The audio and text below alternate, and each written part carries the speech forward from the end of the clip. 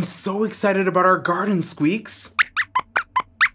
And thanks to the seed calendar we made with our friend Juniper, we know the perfect time to put each of these seeds into the ground so that they can grow into plants. Soon we'll have some great vegetable seed. You're right, Squeaks. It is surprising that these teeny tiny seeds turn into plants big enough for us to eat. Even though they're small, seeds are jam-packed with different parts that help a plant grow. And I know a way that we can take a closer look at the inside of a seed to understand how. That's right, Squeaks. These are beans. How are beans going to help us learn about seeds? Well, believe it or not, beans are seeds. And a lot of beans are really big, which makes it easy to look at them to understand how a seed works. That's because all seeds have the same basic parts, from a big bean to a tiny radish seed. If you look closely at each part's shape or structure, you can find clues about how it helps the seed grow into a plant. Let's open up one of these beans and take a closer look inside. I soaked the beans in water overnight to make them softer so it would be easier to pull them apart. This outer part that I'm peeling off is called the seed coat.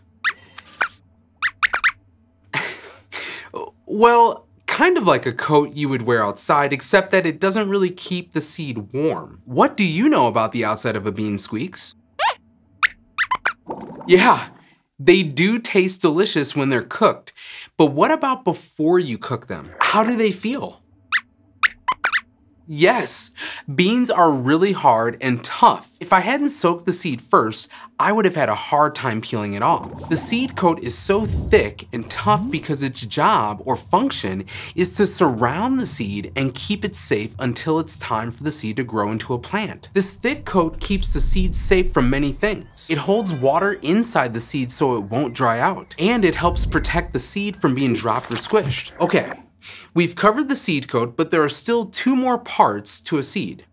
Do you see that, Squeaks? That part of the seed is called the embryo, and it looks like a tiny plant because it is. It's a baby plant. Like all babies, its job is to grow, and it's already started deep inside the seed. It's just waiting for the right conditions to sprout. Now, do you see all of this other stuff inside the seed? This part of the seed is called the endosperm, and it's what the baby plant eats.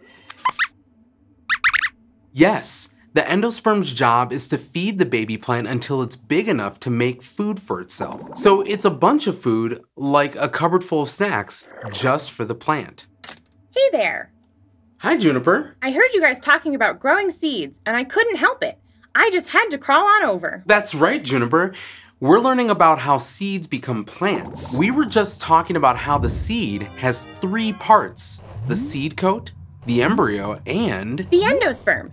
Yes, my favorite part of the seed, jam-packed full of food for the baby plant. We were hoping you could tell us what happens after a seed begins to grow, since you can crawl down in the soil and see it for yourself. You bet I can.